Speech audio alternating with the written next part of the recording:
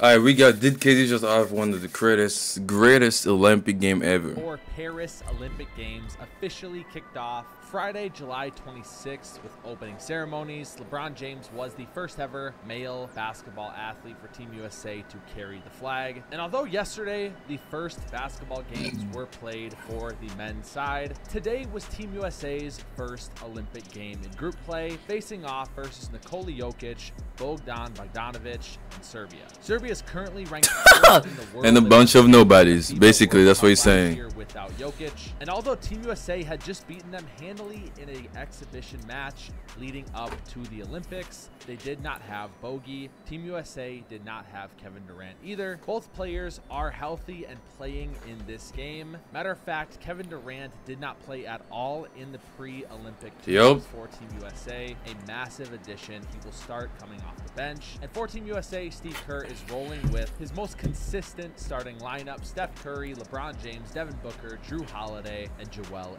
Embiid. Before we get right into the recap of this game, I want to say, if you're wondering why there's less game footage in some of these compared to the exhibition recaps I did, that's because NBC Yo, copyright. That team is insane, bro. So if you see more alternate angles or just graphics, you know why. Team USA starts off pretty lackadaisical, getting down 10-2, including this steal right away by Alexa Avramovic. And then again, after another Avramovic layup, Joel Embiid throws the ball away. Serbia gets another. Well, Embiid, bro, damn. Got this 10-2 lead early. Steve Kerr immediately calls timeout, puts in Anthony Davis, benches Joel Embiid. Honestly, Anthony Davis probably should be starting over Joel, just given how those 5 exhibition games went. AD has been phenomenal for Team USA, and they play in such a better flow with him. Team USA then goes on a 9-0 run of their own to get up 14-12 on the back of a couple of Devin Booker threes and then a LeBron and one. And Steve Kerr did something interesting. His first subs, besides benching Joel Embiid after that bad turnover, were to just bring in Anthony Edwards and Derek White. So he's doing a lot more of traditional subbing than just the 5. Are you gonna play Derek White and not Jason Tatum, bro? What the fuck? That's crazy. Serbia is not just going to go away easily. Matter of fact, Nikola Jovic hits this corner 3, and then Jokic has a great steal, allowing Bogey to get a layup. After this Jokic free throw, Serbia is up 20-14. And this is when Steve Kerr opts to finally go to Kevin Durant. He's been hurt with a calf injury during the exhibition pre-Olympic tune-ups. And something I personally did not know is that he is the all-time leading scorer for Team USA's national team, passing. Yeah, that's what I'm saying. He's always been crazy in the game, bro, on the Olympics. Matter of fact, first touch, Kevin Durant hits a 3. Anthony Edwards hits a pull-up 3 of his own, contributing alongside his childhood hero. And then KD again gets left wide open, hits another 3. This alley-oop from LeBron to Ant ends the quarter. Team USA is up 25-20. The start of the quarter, Kevin There's Durant no video of the full highlight, bro, literally. Pull-up midi and is now 3 for 3 to start. Just a couple possessions later, Kevin Durant hits another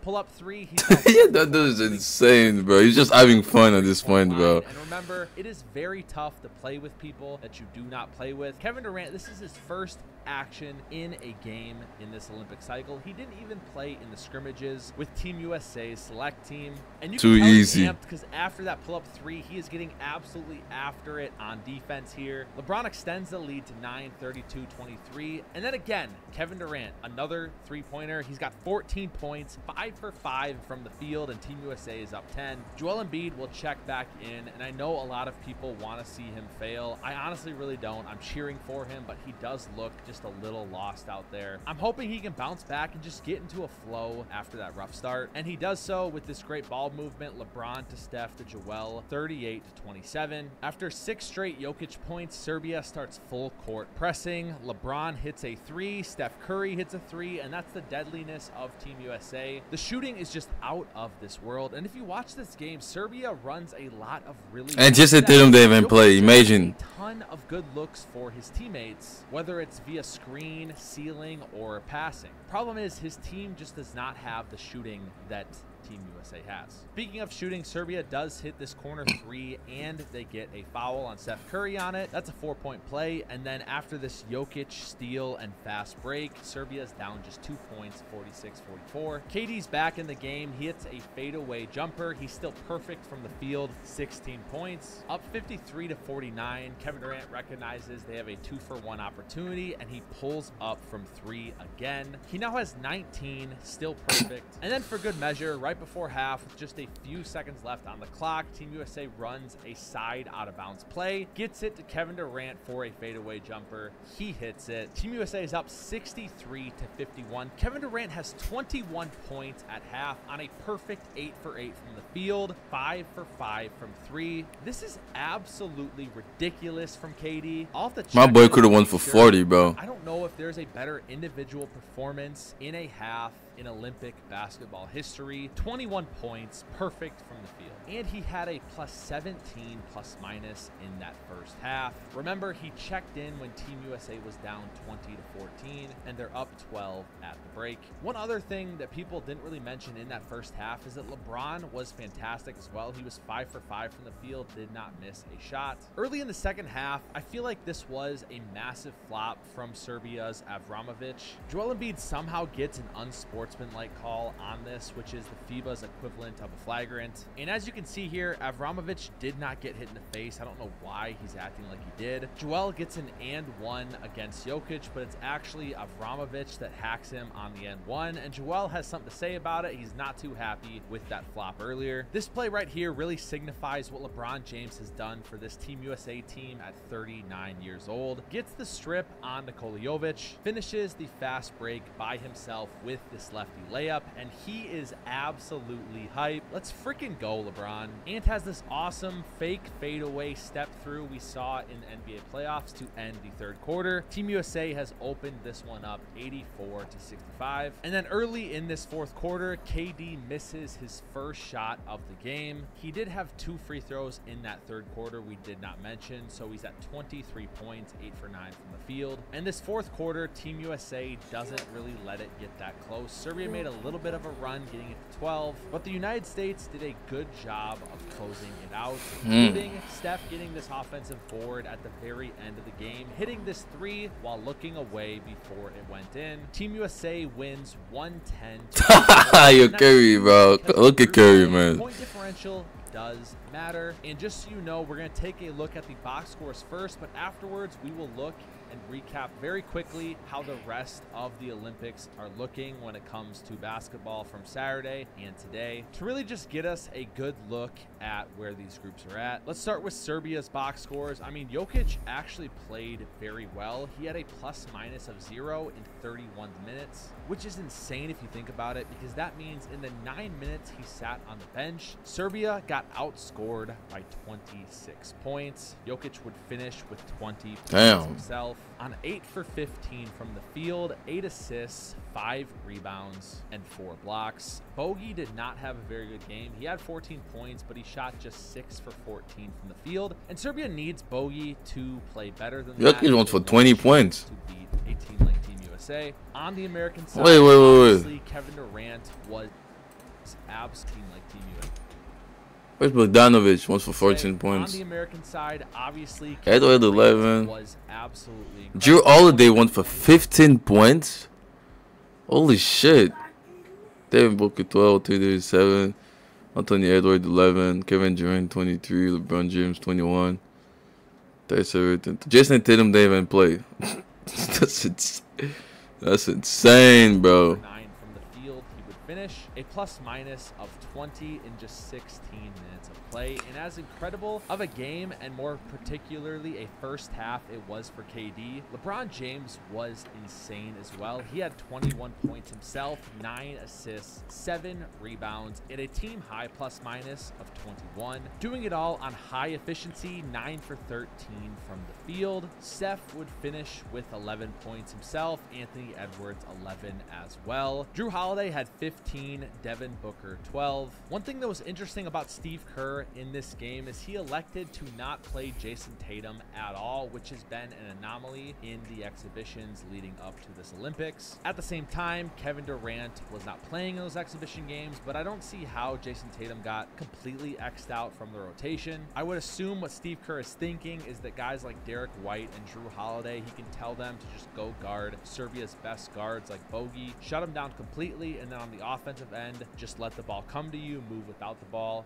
and stay in the flow of the offense. Whereas Jason Tatum is probably going to want the ball more than that, but at the same time, why not just ask Jason Tatum to have a different role? It's the national team, it's the Olympics. Everyone knows they're not the #1 option. So anyways, there's a lot of memes going on about that on Twitter. He's getting kind of cooked, but I guess it is what it is. It's kind of funny, but at the same time, I feel bad for him. He didn't play 0 minutes. And it's weird. Burton, kind of feel bad for him as well, but that's just the nature of playing on a team with Stephen Curry, LeBron James, and Kevin Durant. Joel Embiid was a team worst, -8 ±, and he's just not doing himself any favors. I'm hoping that he can figure it out at some point, because AD was, again, even with AD being in foul trouble, not having that great of a game, was much better than Joel once again. That's now 6 games in a row he's been better than Joel Embiid. And I do have to say, I was incorrect about LeBron having the best ± on the team. It actually was Anthony Davis with a ± of 28 in just 19 minutes. I was shocked to see that because he was in foul trouble a little bit and he had just 7 points, but when AD's out there,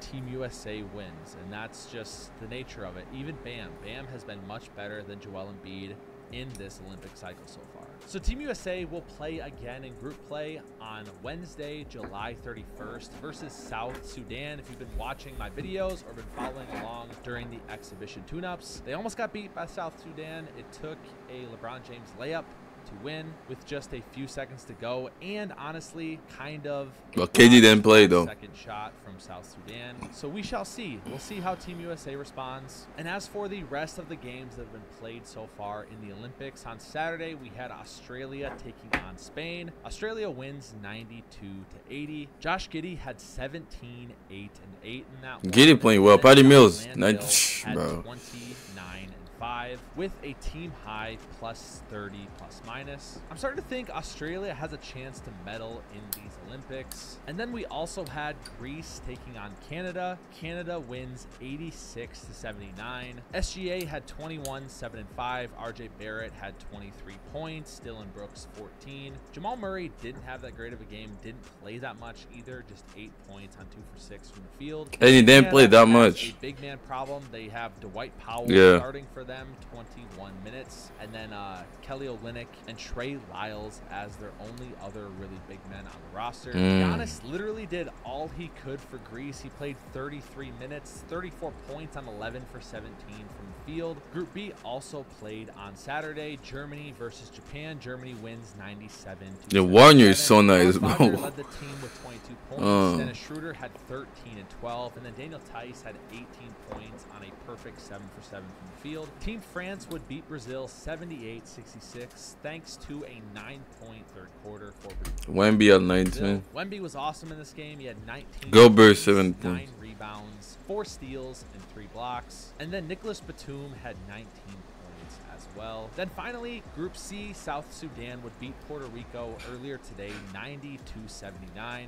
Puerto Rico was actually up 6 points at half, and it's unfortunate for Puerto Rico because Jose Alvarado sprained his ankle in the first half after dropping 19 points on 6 wow. field. He'd return the second half, but you could tell it was affecting him. He finishes with 26 points. Carlik Jones balled again for South Sudan, 19 points, 7 rebounds, 6 assists. So here's the official standing so far for the 5-on-5 men's basketball Olympics. The top 2 teams in each group will advance to the quarterfinals, and then the 2 best third place teams based off point differential will be advancing as well. Those will begin in a week on August 5th, and so we'll have a fun week here of group play. Hope you guys enjoyed this video. USA plays like this, nobody can beat them, and although I'd be super scared of Team Canada, they just don't have a big man. I feel like AD and Bam, if there's someone you should be scared of, it's not Canada. It's probably Germany. Speed would absolutely eat versus Team Canada. We'll have to see. Like I said, from let me see, US, South Sudan, Puerto Rico, Serbia.